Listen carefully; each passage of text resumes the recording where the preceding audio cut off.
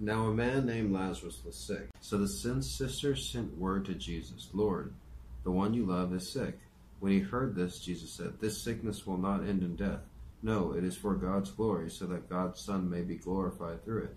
Jesus loved Martha and her sister and Lazarus, yet when he heard that Lazarus was sick, he stayed where he was 2 more days.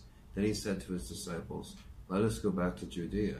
But Rabbi, they said, a short while ago the Jews tried to stone you and vet you. Are you going back there?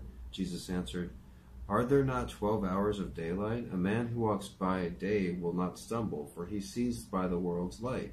It is when he walks by night that he stumbles, for he has no light. I try not to go out at night recently.